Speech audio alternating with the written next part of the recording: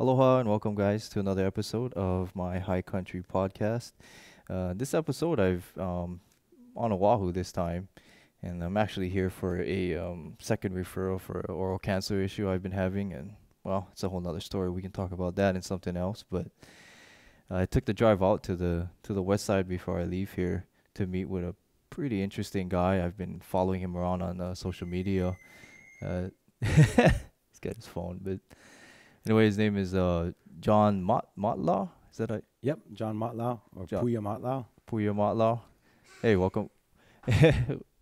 welcome to the podcast. Thank you very much. And we are out here in the hot part of Oahu. This is in the back part of Makaha Valley, right? Yep, in Manaolu, in the back of Honolulu. Makaha. Yeah, I didn't even know this. I didn't even know this gated community existed way back here. Yeah, it's a hidden gem back here. Nobody knows it's I know. back here. You explained it. You explained it as what was it? Ghetto fabulous. Ghetto fabulous.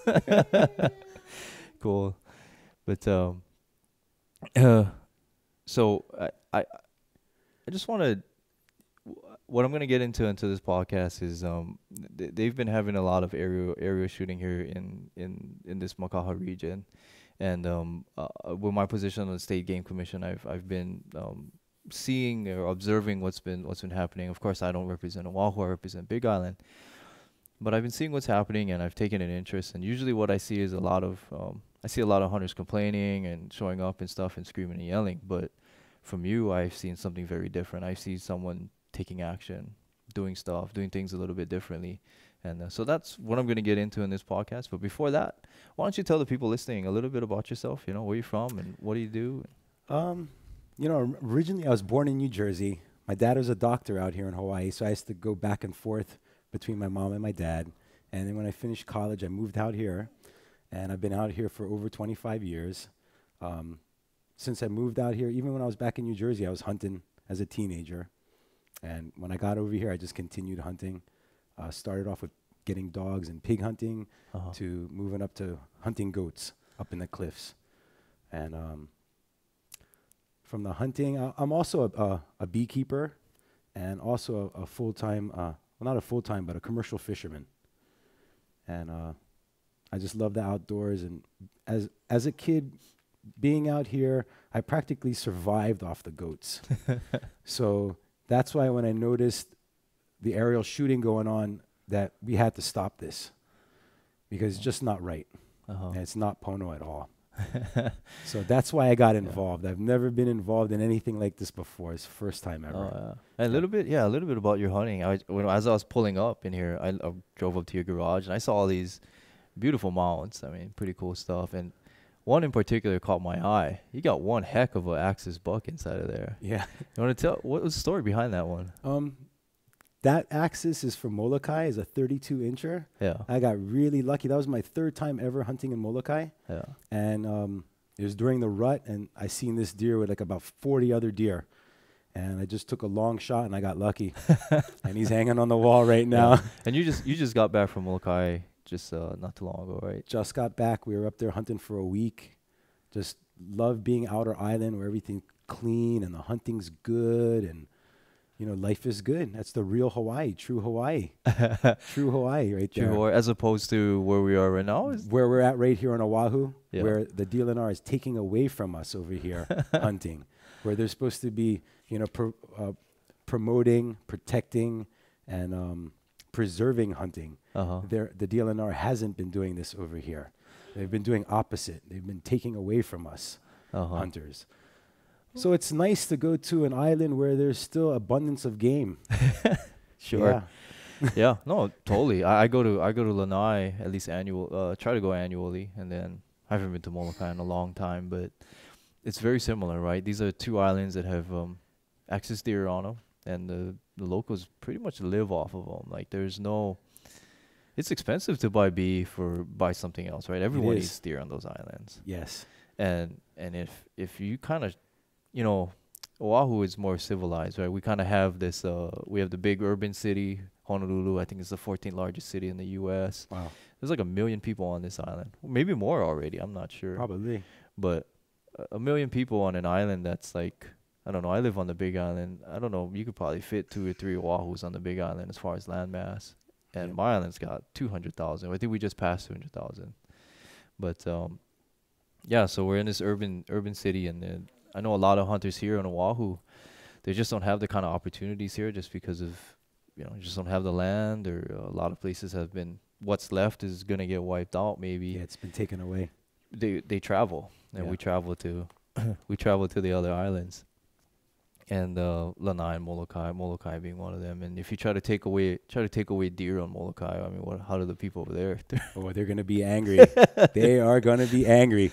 They're already at first they were okay with the aerial goat shooting that they. Oh, really? At first they were. I was talking to actually the ranch security, and he was saying people at first they were happy that the helicopter was coming to help with the goat problem, but then after they found out that it didn't really help.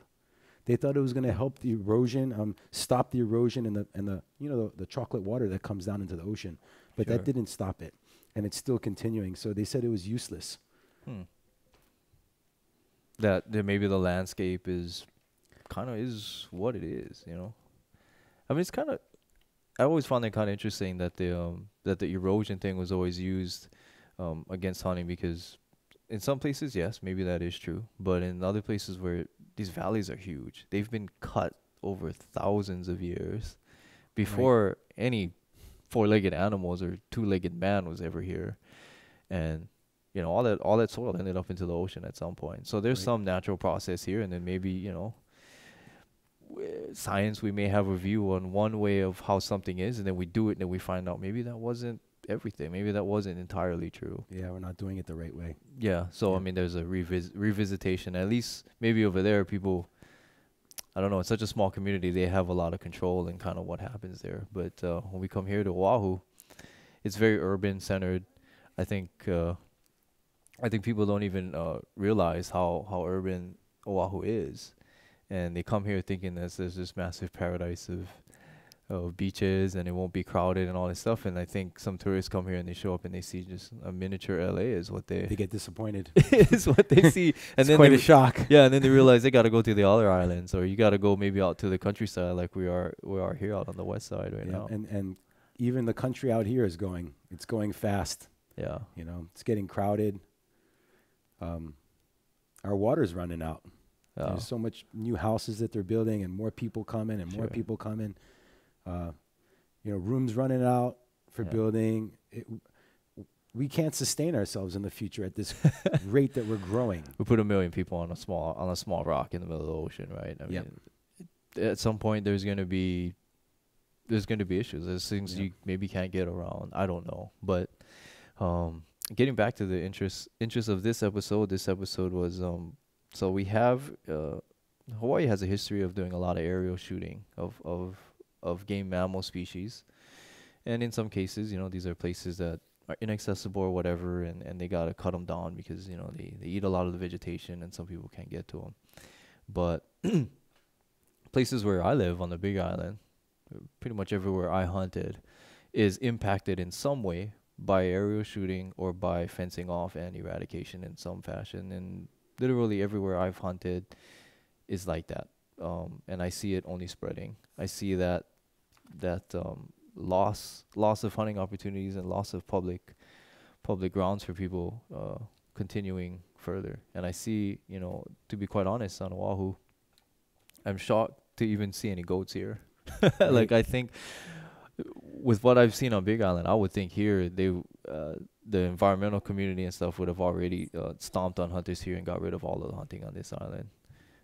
But They're trying to do that. they're trying, But it still persists. Like there's still some hunting here. There's still small areas. We're going to be talking about goats primarily here on the mountaintops where there are still goats. And how many hunters do you think bow hunt here in this island? You think? that's a good Bow hunt question. goats. For bow hunters, Yeah, maybe several hundred. several hundred. Yeah. Yeah. There's more gun hunters than bow hunters. Oh, really? Yeah, way more. Oh, okay. Way more. Yeah. So they only. What are areas of bow hunt here? I mean, how much Um, acreage you think are left here on a public bow hunt? Well, the only place that we have Well, we have Motlagh, Yeah.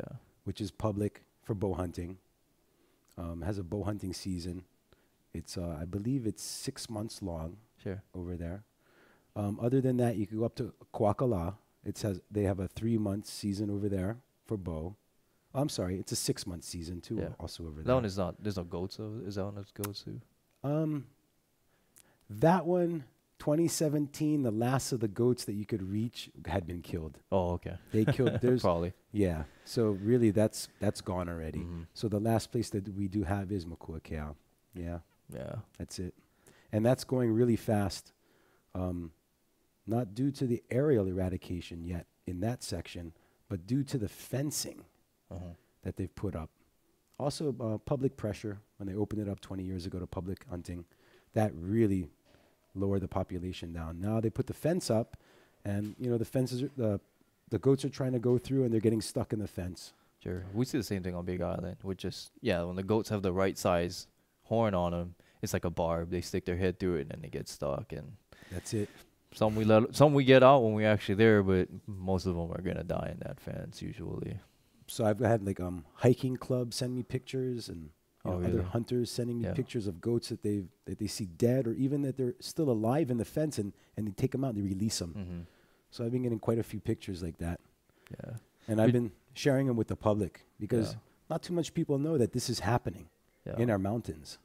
Do you think the people who put the fence up actually care about the goats that No, they get not stuck at all. inside? They care. They care to kill them all. Sure. That's what they care about. Yeah. So across in Hawaii, and I've explained it in previous episodes, we have areas of kind of like these native landscapes, and the hoofed animals that eat these plants can threaten these native landscapes. But a lot of the landscape that we hunt that are left, like I think they fenced off pretty areas that are intact. I think they've done a job of that already. But the areas that we can still hunt that are outside of these fences, I think a lot of them are highly modified areas as well. Like there's a lot of non-native grasses, a lot of it's not so much a native landscape anymore, and maybe the protection of it is not as critical. Like if we could keep animals anywhere on the island, it would be in these areas that are not as sensitive. Right. And those are areas that we have left to hunt. I see, and what we're trying to do, and what I try to do, is areas that we can keep animals, figure out ways to keep them. But I get huge pushback from our department on ever creating plans or anything like that for those kinds of areas. They just don't want anything on paper that keeps the future of any game animals here. Like if you guys can go hunt them, and if you guys somehow kill them all when you're hunting, oh well, big deal. They disappear. They're gone. Sad as you. Your problem, not ours. Right. And honestly, I think a lot of the environmental community wishes for hunters to eradicate themselves. Well, if they need that, they need to open up certain areas to If they allow need- access for the hunters. Sure. And that's what we've been working on. And actually, Cool. this coming Friday, we're actually opening up another access over here in Waianae Mm-hmm. for the hunters. So I saw that. Yeah, I saw that you guys posted up on YouTube. I saw you guys weed whacking a little area, this and that. But there was something that you were asking the department to do, right?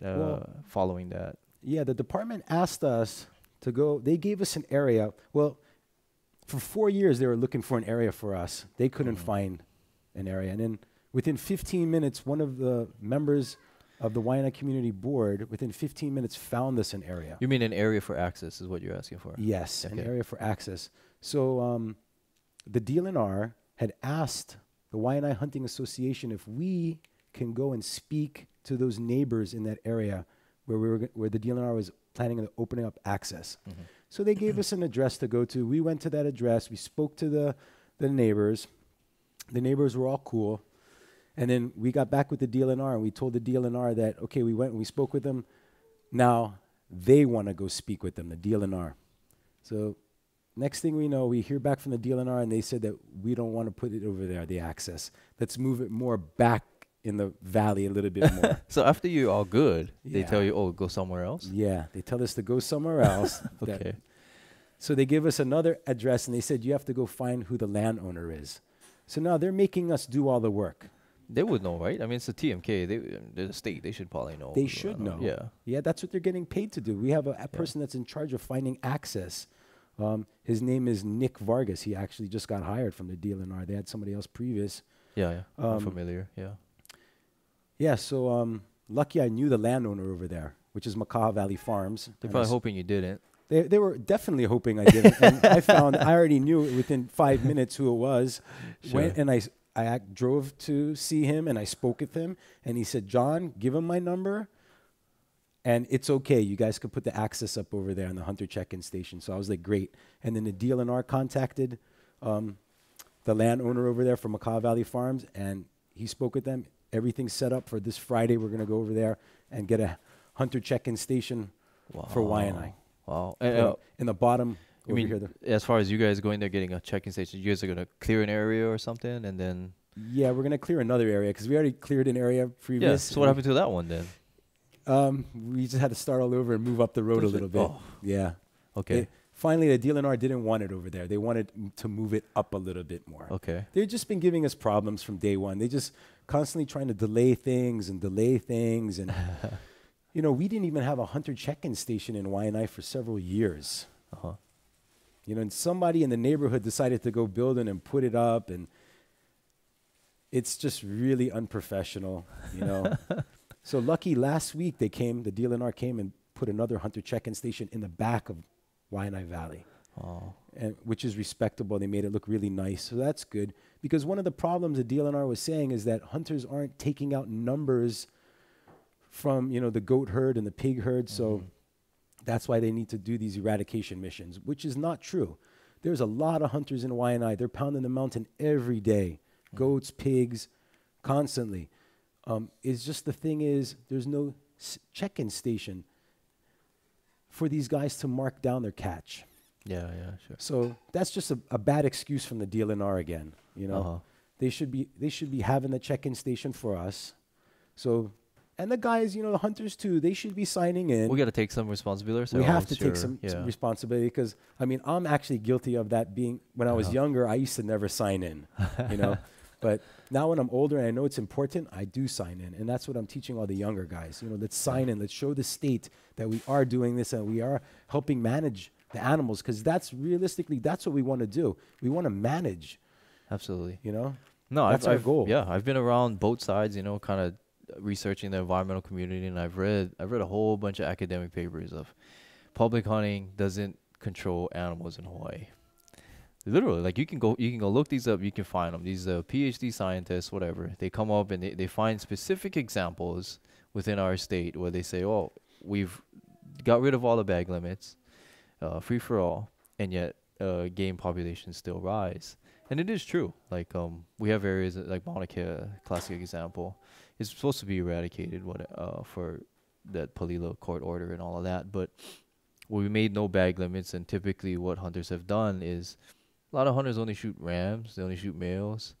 They don't want to go into the very tough areas and shoot all the ewes and stuff like that. So the population does grow. If you only shoot all the males, the population still grows over time. And I think if the state took some action and created a plan and told hunters, hey, this is how many ewes we got to take out of an area. This is how many rams or what the number is and all these things. And if you don't hit that, then we're going to have to do something else. Yeah. But I think if you told them, maybe it would be different, right? If we had some direction, a little bit more management, active management in this, right? They're going to have to come up with a game management plan for that.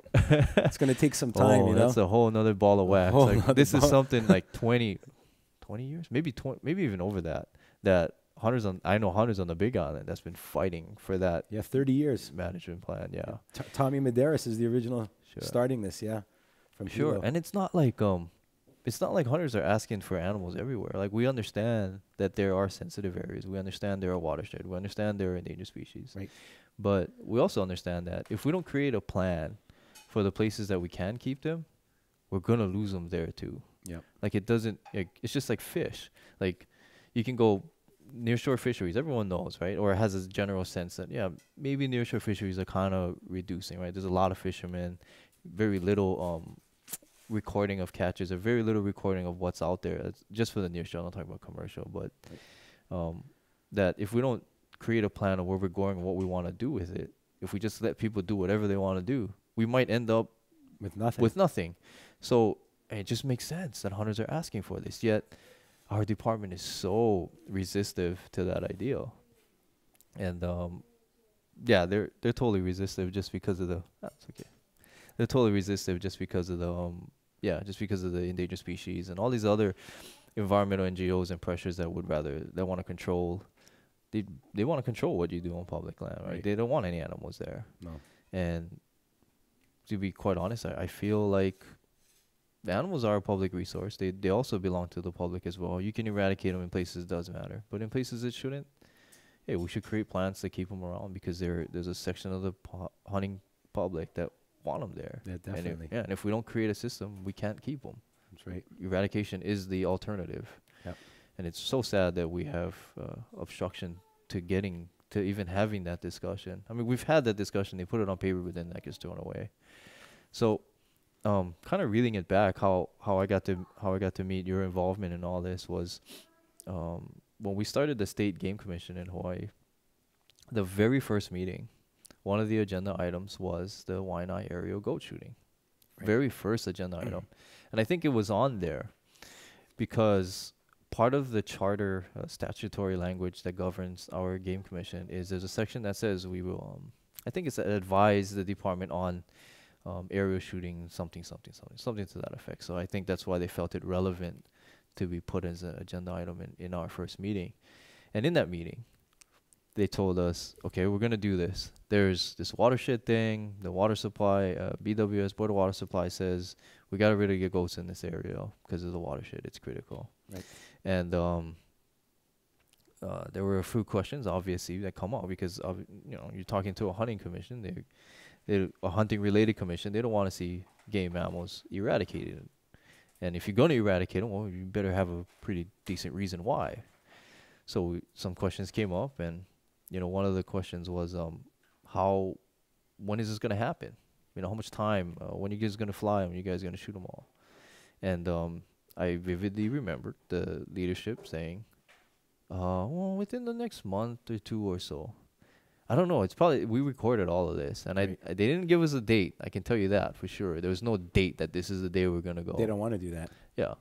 But they had a date in their mind because literally what happened, I don't know if you were around, but what happened was it was the week after that meeting, they had the flights already. So literally. They just didn't want to say anything. Yeah, you just want to say anything. Yeah. And it's, I want, part of why I do this podcast is because not everybody, right? A lot of hunters and fishermen, a lot of us are blue collar workers, right? We're busy working 9 to 5s or 6 to 6s, whatever it is. And there are whole sections of the department, or whole sections of environmental NGOs that find taxpayer dollars to get rid of your hunting and fishing. And they're working 9 to 5 to get rid of it, while you're working 9 to 5 to provide the tax dollars so they can continue to do that. Mm-hmm. And you don't have a voice. And so part of this podcast and what I want to achieve here is that get that awareness out. There are some people like us that we take the time to go out there and see our government, see what they're doing. But the average guy working every day, never going to get to see it. He might get rumors or stuff like that. Might be a little misinformed here and there. But I want to lay out the truth from the guys who were there, the guys who saw it. Yep. And, they literally flew the week after. Of course, there was some contention with that. I've heard some stuff in the back about why or all these things, but it just basically was a lie or a half truth at first.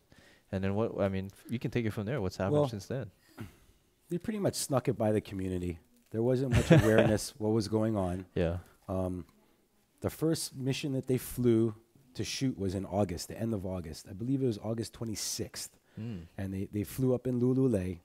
They shot some goats in Lulule. Then they came into Waianae Valley, up in our public hunting area in Waianae Kai, and they started shooting goats up there.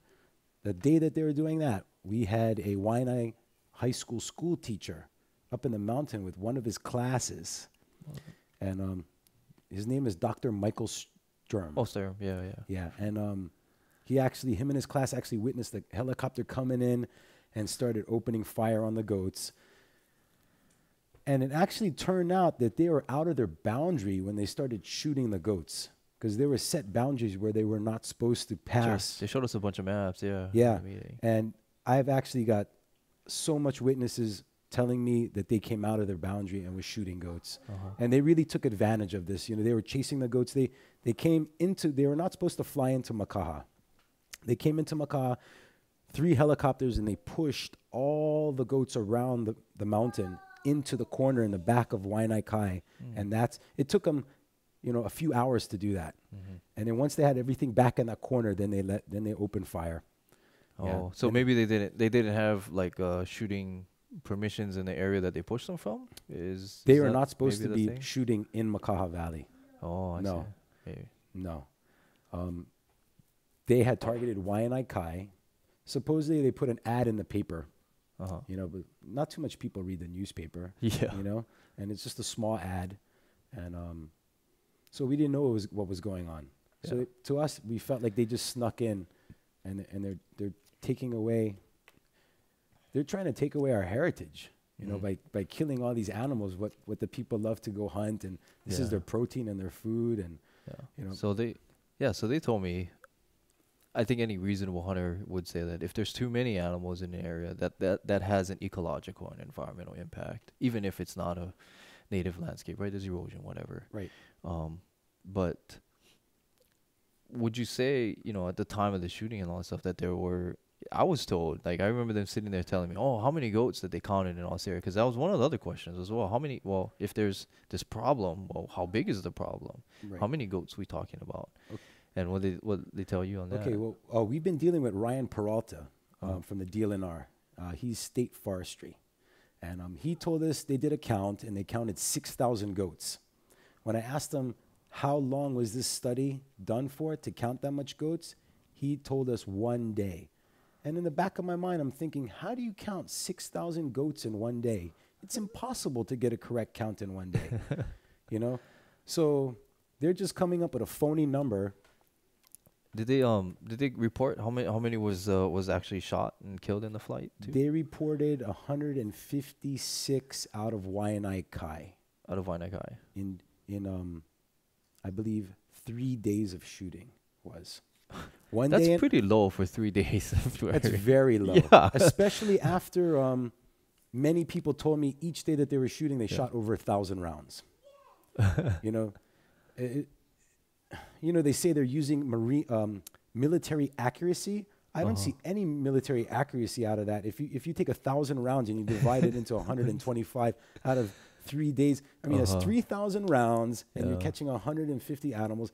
I mean, it's really terrible percentage of shooting. Yeah, I don't know. I'm not sure whether I think the animal count is reported. I'm not sure whether the ammunition count is accurately reported. I'm not sure. So, yeah, so for the viewers, I mean, or for my listeners, yeah, I'm just trying to suss out what we know for sure versus what we're kind of maybe subjectively thinking. Right. But we know the 150 number is probably maybe hard. That's what the department put out. Right. That's a definite fact. That's what the department put out. And I'm That's just giving you a super rough low. estimate of what people in the neighborhood was Yeah, telling me. that's sad. I mean, to me, 150, you're flying around. These mountains aren't huge like, They're compared very to Big small. Island where they eradicate too. Right. Here, it's like small, and if you're gonna fly that many hours or whatever and only get that many, to me that seems like a pretty low density. Yeah, it's really a complete waste. This is something that the hunters have been managing, and they can continue managing. We don't need the state interfering, and especially flying with the helicopters and shooting and leaving animals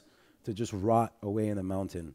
Sure. And I don't know if you heard about it, but if they also said, because we complained about, all the animals being left in the mountain. So they said, okay, if you're interested in getting a carcass, we will issue you a permit to obtain a carcass. Yeah. So several of us got the permit, and what they do is you have to wait at the base of the mountain. When they're done for the day, which is, I believe it was 1 o'clock in the evening or 2 o'clock in the evening, then they will email you the GPS locations of the goats. And then from there, you could hike from the bottom of the mountain up to wherever the GPS locations are of these goats, and you could go obtain your carcass, retrieve your carcass, which no one found the carcass because they take GPS points from the helicopter. Doesn't match up what's exactly on the ground. Yeah, you don't know if you're standing right over it. Yeah. So it was completely useless. Nobody came out with a single goat. Oh man. Yeah. I know, yeah, we've had pressure in Big Island for that. The very same sentiment, right? People have a sentiment of not wasting resources here, and maybe it's a very hunter sentiment, but maybe more so in Hawaii because, we a lot of people live with the land and ocean resources. So uncles and aunties tell us, waste, Yeah, that's right? how they grew up. That's how they grew up. There was no stores back yeah. in the day here. Yeah. Waianae had one traffic light, you know. Yeah, so they have that sentiment in Big Island. They actually do try to they round up the sheep, they put them on a helicopter, and they bring them down, and guys pick them up. But yeah, here it's a little more cliffy, a little different, I guess.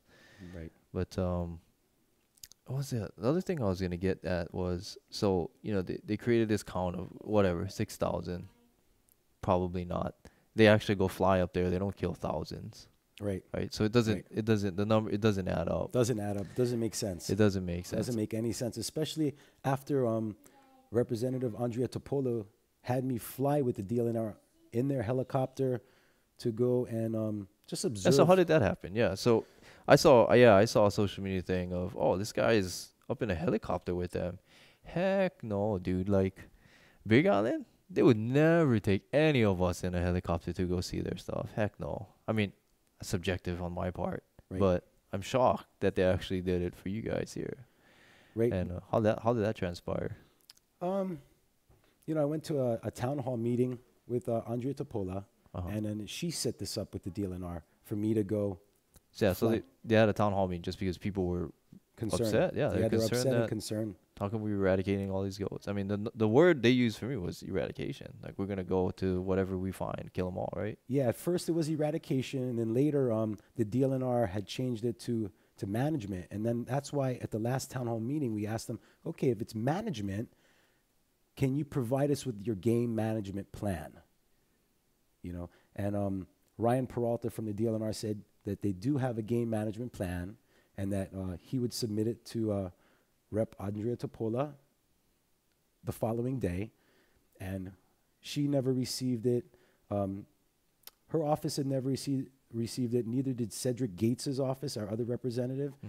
No one's received that. I haven't received a copy. So to us, it's like he doesn't have a game management plan. There is no game management plan. They're just telling us and feeding us things that they want us to hear, but actually in their head, they want a number of 0. Their Sure. management plan is 0. I would agree. They want to just kill everything. Sure. Ungulate control. Yeah, I would agree. So so you actually got to go in a helicopter. Yeah. And see, and what did you see on that trip? What I seen was actually really scary. I didn't expect to see that much damage done in the mountain. And when I'm talking about damage done, I'm talking about the number of goats that have been removed. When we flew over Waianae and Makaha, we counted 30 goats total.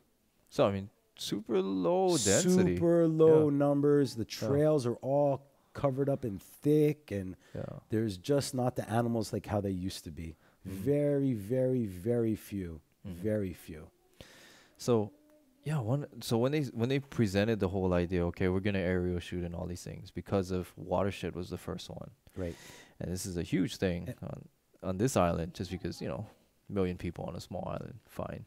Right. One of my questions, and I don't live here, but one of my questions, because I see watershed affecting, being the culprit, being the reasoning for eradications on the island I live on, is I asked, well, is the area that you're eradicating actually watershed? Right. And I was specifically asking them for can you show me where the Produce a watershed map. is, or can the DLNR tell me what is watershed around here? And I was thinking, and they didn't want to give me an answer. There was nothing. They said, oh, BWS is this or that or whatever. And I was thinking about it for a little while I was driving over here, and back an administration ago, they created this Rain Follows the Forest plan. It was a massive watershed plan. And basically what it told everyone in the urbanite city was that, well, if we don't save all the watersheds, we're not going to have water. You're going to die of thirst. It's over.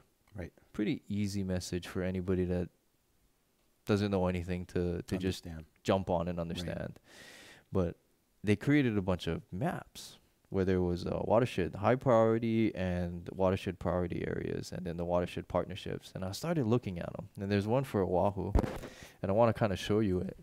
If you look at the green portions, Right. they have the priority watershed areas and all that stuff. Okay. I didn't think about this while I was in that meeting, but a lot of the areas that they're actually shooting in and finding animals that exist, because I know a lot of these critical areas are probably fenced already, right? Or Not all of them. not all of them, Not but all of them. Not there's yet. okay, Yeah. not all of them, but a lot of the areas that they are shooting them out of are probably not in the thick portion of the forest. They're probably No, they're more not. against the barren cliffs, right? Barren cliffs where there is no watershed. Where there is They've no always been watershed. dry. Yeah, Always so been dry. There's no water source at all.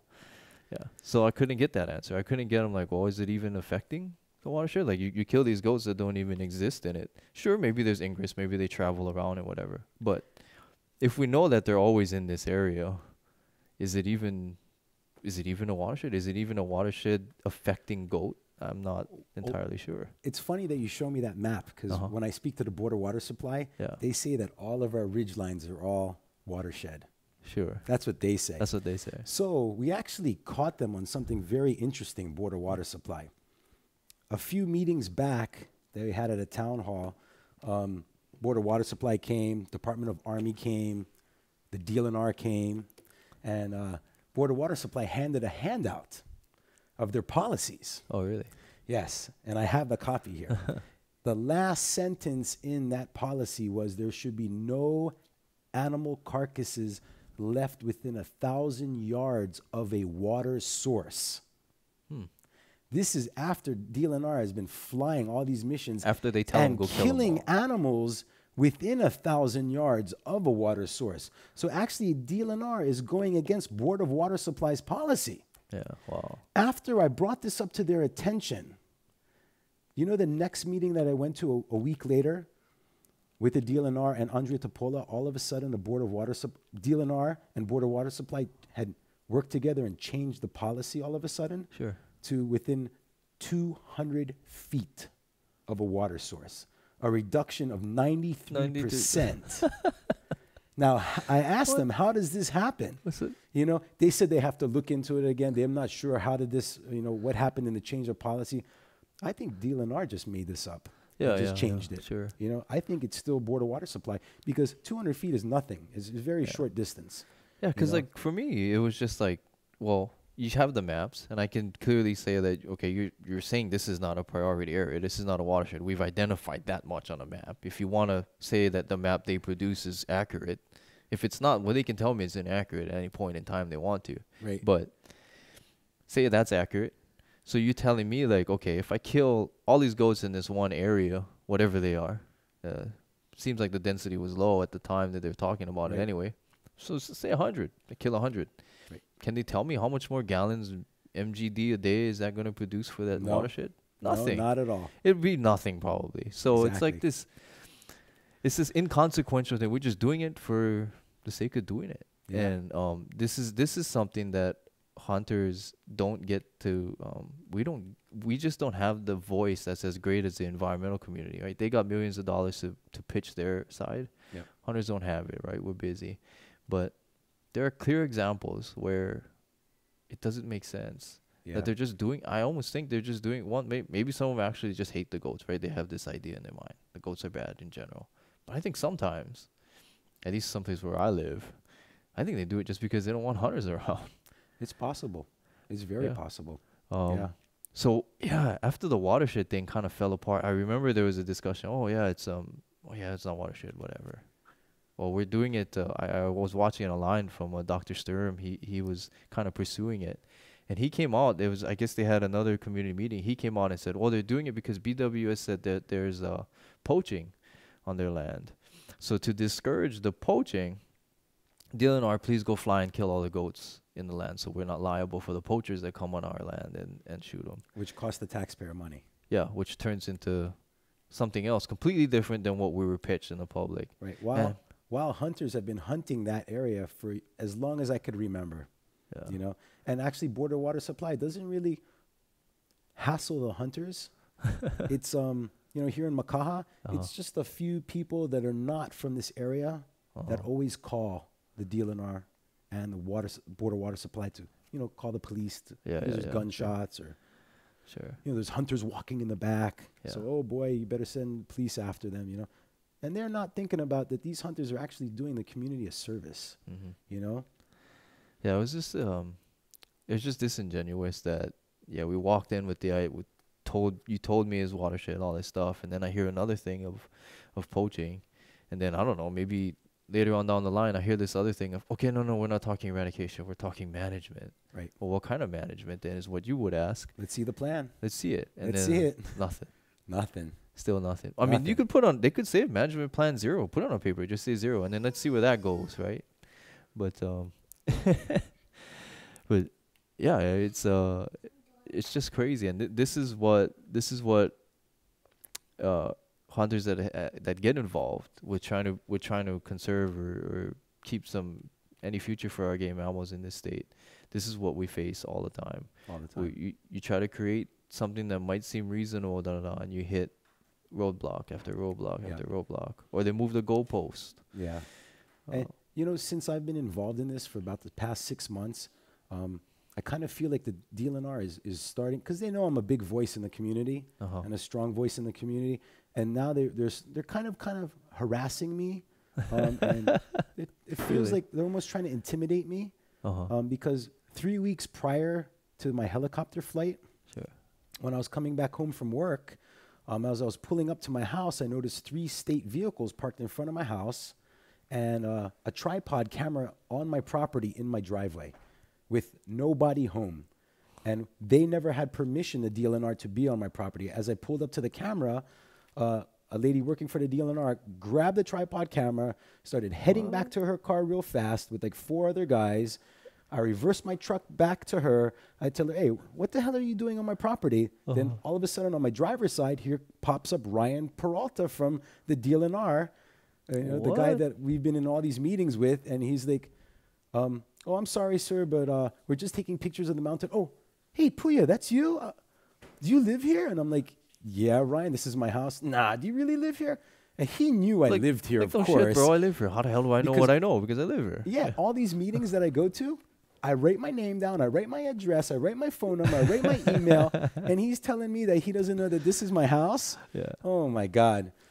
So he actually wound up sitting in my driveway for like an hour, me and him talking about, he's pointing at the mountain what they want to do. They want to shoot the goats over here. And I'm telling him, no, you guys are not shooting anything over here. They've been eradicating the goats up Mount Kaala, which is the highest part of this island, for the past 40 years. And they have that whole top fenced up. Sure. You know what? If they want to keep that the pristine forest, that's beautiful. That's fine, because we don't have access up there. Sure. So I understand that, but now they're coming down the ridge lines and they're starting to personally affect the community. Sure. I agree. And that's their icebox. People are eating, families are surviving off of this. I agree. Yeah. We any reasonable guy understands, like I say it again, like we understand that there are these areas that are sensitive, and we're giving them that. Like, do that. We're for that. But it's like, what the heck? Why does it spread all the way down to the ocean? Why does it spread like to every single area? It seems it doesn't matter where it is. It could be a dam on my island. It could be a freaking lava field. Right. I can't even keep animals on a lava field. Like, they're gonna say, oh no, you can't, watershed, or I don't know, pick something, erosion, the gravity of the earth. I don't know. Yeah. They'll find something. Climate change isn't. They'll pick something. And they'll pick something. Yeah, everything to get rid of them. And even though that there is some duty to actually manage them for a public resource, and when we say manage them for a public resource, you need an idea of what you're doing with it. Right. And they have no idea what they're doing. I mean, they do. No I would say locally, the local guys that care about the hunting within the department, they know what they want to do with it. But I feel like they don't get the leadership up above to do so. Yeah. Or the support or guidance to do so. I think the upper leadership in Hawaii, and we can talk about this too, like the upper leadership of our department is all environmental. Yeah. It seems to me. Yeah. They have their own interests in this, and it has nothing to do with hunting. I mean, I know the chair. I've met her. We've talked. It's cool, But hey, let's be real. I mean, she was a Nature Conservancy. The Nature Conservancy, the NGO group, the biggest, one of the wealthiest environmental NGO groups in the world. that runs our DLNR. Yeah. Um, do they care about fishing or hunting?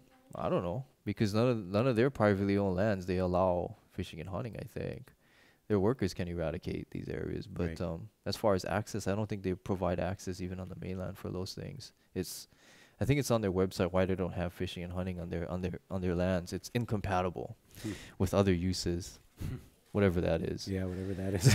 But this is this is the Hawaii we live in, and this is the challenge hunters face. Is our leadership really bends toward that heavy environmental side, and hunters and fishermen, we're busy working, like I said, 9 to 5, and nobody's out there being able to advocate for our interests, and that's people like you and me, man. Yep. Like, you gotta work, I gotta work, we gotta show up in our free time to try and get stuff done. Yeah, the DLNR gets paid for it, and we do it on our free time, whatever free time we have. You know. Sure.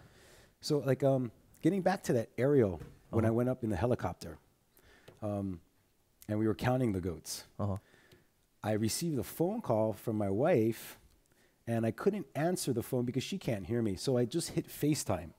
So I could look at my phone and I could show her that we're up in the helicopter.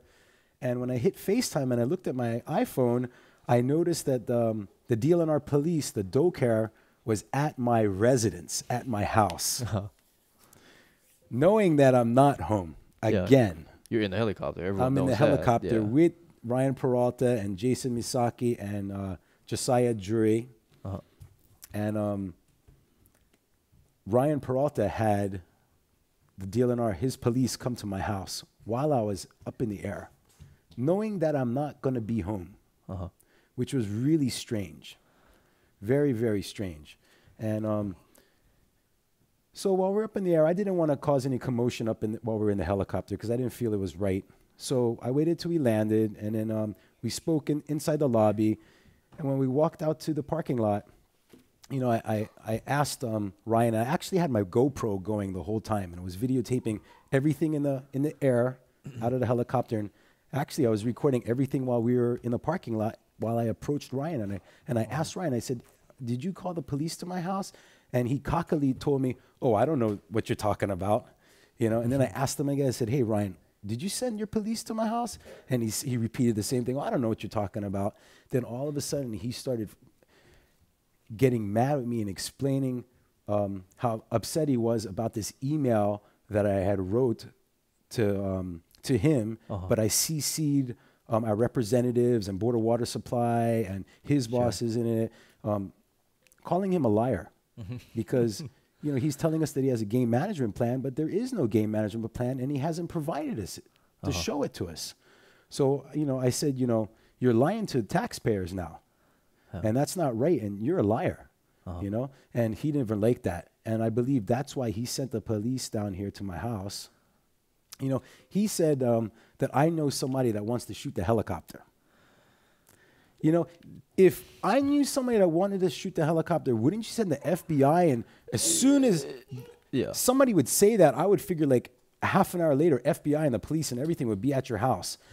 This was actually said about 6 months ago at the second meeting I ever went to by someone in the community other than me. It wasn't even me, you know?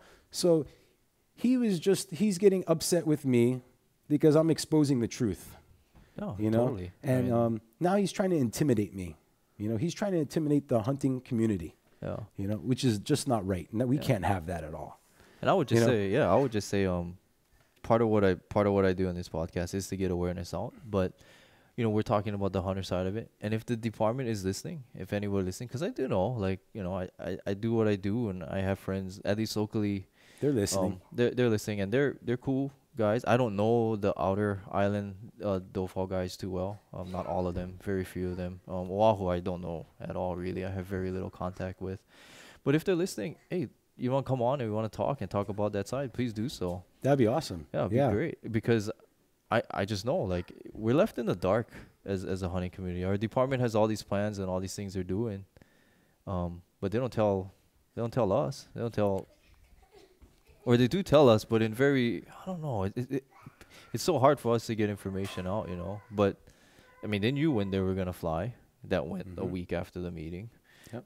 There's just a lot of half truth, dishonesty, whatever you want to call it, but We need a come, change. yeah, come on and talk. Come on and talk to us, or We- even me. That's fine. I don't care. We need a change in the department.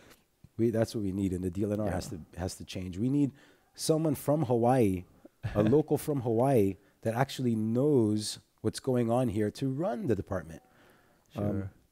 It is yeah. So we can talk about that politics. It is an Yeah. election year this year. The governor gets to decide who the chair of the DLNR is, our Mhm, department. Exactly. So, hey, if anyone's listening for that, hunters and fishermen, it would be nice, for once, maybe, to have a chair that is. I think we've had chairs that understand it, but how about taking express interest in it, and express interest Exactly. in learning it all and, Right. and being, being involved in it, because they're very hands off. I don't see Chair Case in our stuff anymore. She used to show, but she doesn't anymore. We just get the DOFA administrator right now, and I feel he doesn't give a crap what I say. He doesn't give a crap what the damn whole commission says. We're just an advisory David commission. Smith. Yeah, we're Yeah, just an of advisory course. commission. We don't have any power, voting power, or whatever. Maybe that's something that needs to change. Maybe the commission needs to have voting power. Do you remember the last meeting I seen you at here in Oh no, I don't. Oahu? I was there, but I don't remember everything. So much stuff. But When David Smith left halfway through the meeting, he okay. he just took off. Yeah. When the hunters were talking to him, Oh okay. the hunters from the community were in the meeting talking to him, and he just, like, after that one person spoke, Sure. I guess he felt kind of Oh. scared, huh? Oh maybe So he yeah. left. I'm sure. I mean, the writing's on the wall. I don't have to be a mind reader to understand them. But his objective is zero. And in your areas that they're eradicating, area shooting is zero. 0. And anything to talk differently to that is not gonna happen. Or in his mind. Yep. So to change that, or to even move that needle in any way, I think I don't know what it takes on Hunter's side, but it's having more of our Voices. hunters aware voices. We need they people to need come act, out, you come know? out. We need to somehow have, like, some kind of rally at the Capitol. You I know, where agree. all of us come out, all of us hunters and gatherers come out. I Hey, we agree. pull out a big wok. We have the pig, the goat meat, the deer meat. I We start agree. cooking up all the meat and handing it to the people walking down the sidewalk and to all the politicians. And I agree. You No, know, when they have the opening, the legislative opening, yeah, that's what we need to all do. these other groups do it, and I think hunters need to will. But it's Just just one day we need Yeah, one day. everybody to come together. It would be mind-boggling, because there is a lot of hunters and gatherers out there yeah, that are on our side. sure. It's just we can't get them all to unite It's just because we're so everybody's so busy. Yeah. Life, it's on Oahu, at least it's a rat race. I agree. You know, it's I moved away it's- from here It's for that. yeah. fast paced. It's a rat race. People are so occupied with just trying to survive. It's really crazy. Yeah, that was the median house here is what 700,000 now. I think that's what I saw on the Yeah. internet, like 700,000, 600 when I was here. Median. This is not average. This is median. That means half of the houses are above 700,000, half of it below it. Bruh, like If you spend yeah, I don't know rent what. is like $2 to $3 grand a month, man. For Yeah. an average house. Yeah, so our brothers that like to hunt and fish, they're busy working. They Yeah. don't have time to be sitting at the legislature, lobbying and say, "Hey, save my hunting and fishing." Hey, while you're at it, while I'm busy out here making the tax money so that you guys can continue doing what you're doing, and these environmentalists can continue eradicating my animals. Hey, while you're at it, why don't you save some animals for us? No, you don't have time for that. Yep. That's unfortunate, and I think I don't know, people listening, maybe they're smarter than me. I don't have the solution, but what you just said is one. Yep. It's just finding people to do it, though, right? That one day, if we could have everybody come together, Yeah. would be amazing. Amazing. It would blow everyone's mind away. I can tell you, dude, when we were doing the state game commission, and we had hunters showing up from all the islands, because it's a state thing. Anytime you have a bill that's a state thing, you have to have all the islands support. And when we were showing up there, they were shocked to see us. They were shocked, and the testimonies, like even the online testimonies, usually they kind of don't pay attention to those. This is how it works. To Like, the online. yeah, so they get all these online testimonies, and I tell people to do it. It does matter, especially when you have a massive or very controversial thing.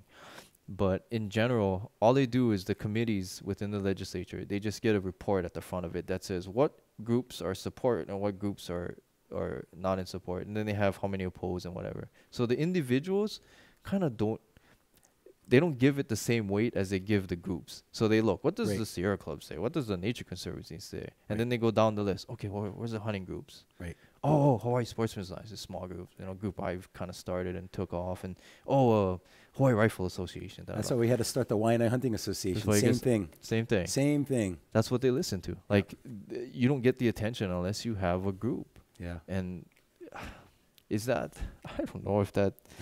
I don't know if that's I don't know what you call democracy when you only take a portion of people and say, oh no, only these people represent the whole thing. But like I said, that state commission bill, we had, I think it was 600 something pieces of support, and there was like, I don't know what was in a opposition, like not even 100, not even close, not even 50, not even 20 probably. And that did move the needle. That did matter in places that we had some opposition to get it through.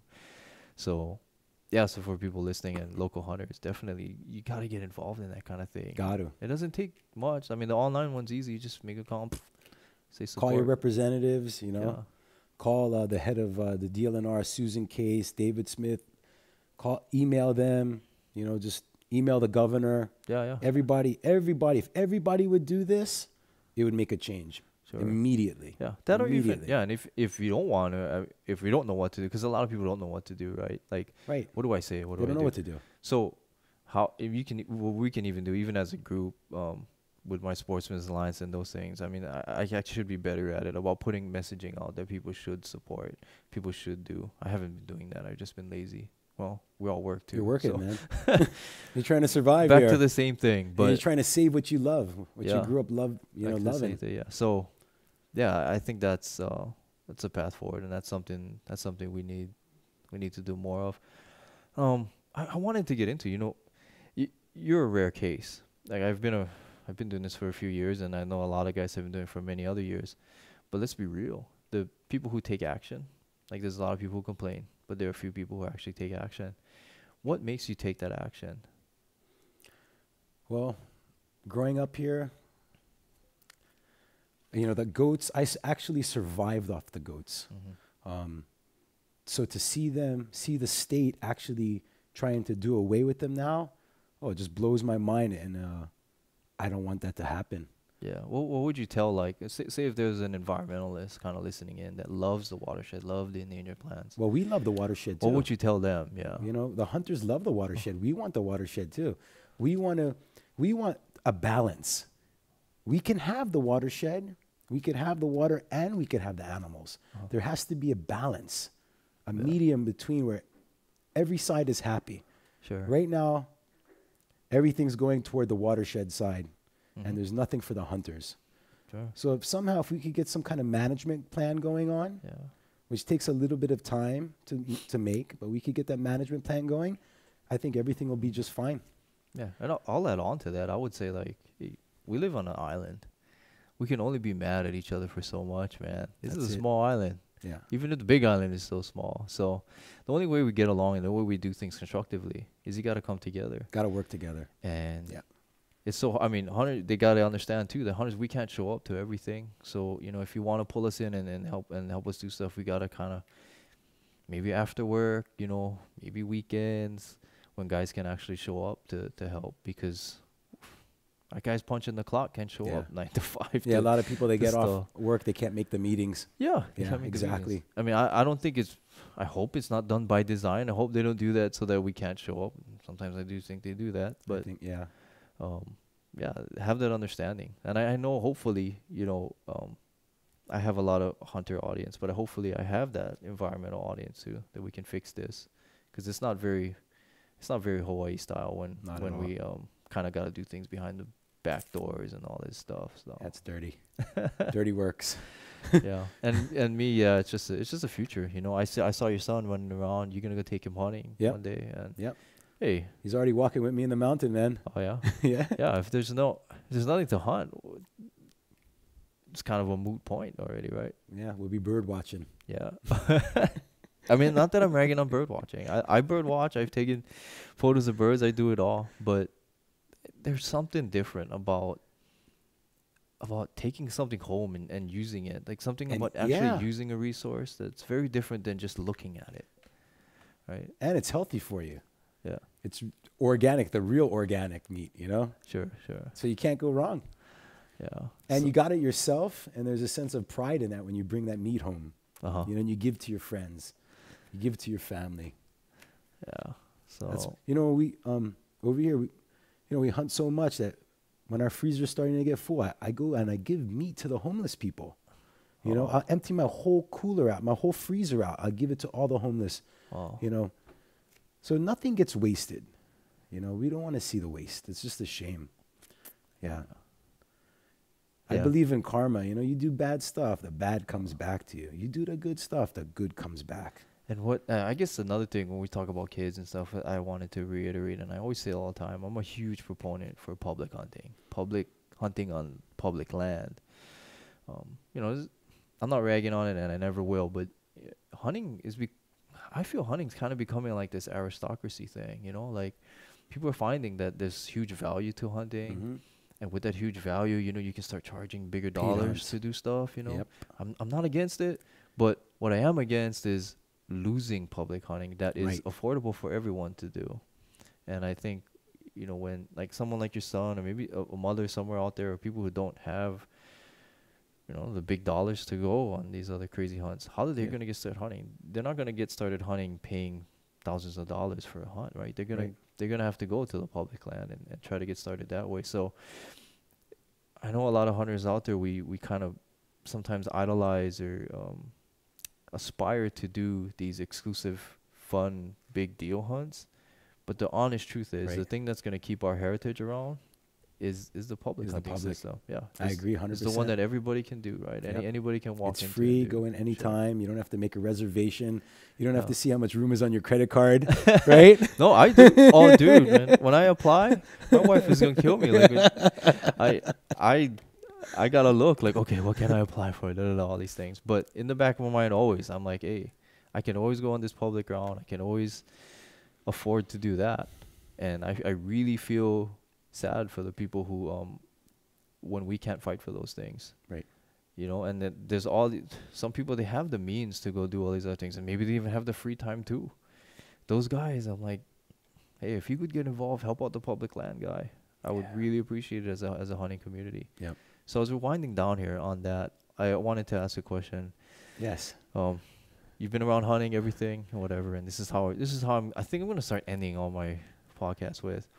If you could change one thing within the hunting community or hunting system that you work in, anything hunting related, if you could change one thing, what would it be? I think you start from the top, and that would be getting rid of the people that are in charge of the DLNR right now and putting people that are from Hawaii, born and raised here, that actually, maybe they're even hunters or gatherers, get them and let them run the DLNR. That's what we need. From there, we'll see changes. From there, we should definitely see changes. But the way we're going right now, it's opposite. We're just losing. Just adding on, how would you think any hunters or fishermen listening, how would you think they would go about inflicting that change? By voting. They gotta vote? You have to vote. You can't sit at home and cry about things. You have to get out there and vote. Sure. You need a change. You have to make the change. You know? That means voting, everyone. You know? Absolutely. Don't let the same system keep running it and running it and running it, especially if you don't like it. Yeah. It's time for a change, people. I would echo that. I mean, it's not just the leadership, not just governor or leadership of the department. I would echo that. You know, our legislature is what handles the budget, what handles the laws of this state, and your local legislators have a difference, right? You mentioned Representative Tupola, Representative, right? Not Senator. Representative, yeah. And then you mentioned another one, Gates, I believe. Yeah, Cedric Gates. Yeah, so they've been both helping us over here. Sure. So like hunters, everywhere you live, you know, one vote, just get over that hurdle. If you're not voting, you need to do that part. There's a lot of people that shed a lot of blood for you to go vote, and if you don't do that, I feel like you're kind of shame on you. You're kind of shaming that. Yeah, shame on you. But beyond that, get to know your local representatives, and also get to know your local DOFA. Get to know your local DLNR folks. Yeah, definitely. Right? I mean, go to the town hall meetings, speak to these people, listen to what they're saying, and then speak what's on your mind. Sure. You know. Yeah, I gotta. You know, the ones on Big Island I know pretty well. you've had some interactions with the one here. Maybe not all positive, but at least you're there. Yeah. At least you're trying. And I'll be there for everyone that I can make. I'll be there. Yeah. Yep. Okay. You have any other closing thoughts before we wrap this up That's here? what I can think of right now, what man. you want to do? Yeah. No, I think you pretty much, Okay. yeah, answered Yeah. all the questions. Yeah. So for folks out there, I hope you had a little bit of insight into what Mr. Motlagh has been working with here on in Motlagh Valley where he lives, or in the Waianae area in general. And if you guys could come together, and maybe you may not have to agree on everything, but we can. I think we can agree on one thing: we have to conserve the resource that we have, and Definitely. there is a portion of the government, portion of very powerful non-government organizations that are very influential into getting rid of that or not letting us do that. So I think if we agree on one thing, let's agree on that. Let's agree on conserving the resources that we have. Doesn't matter if it's fishing, hunting, anything we can eat, anything we can touch, those kinds of things. And just as much as they conserve the ones that you can't touch. Right? Correct. We Yeah. spend all this time and effort on endangered That's fair. species, watershed. You conserve that. It's a big deal. Well, how about you conserve the ones that other people actually use too? It's a you know? balance. It's a balance It's a again. balancing game. Sure. So with that, thank you very much. Thank you for having me. Putting me on. And I'm glad I could educate a little bit, you know. all right. Aloha, guys, and take care. Bye-bye. Hello, everyone.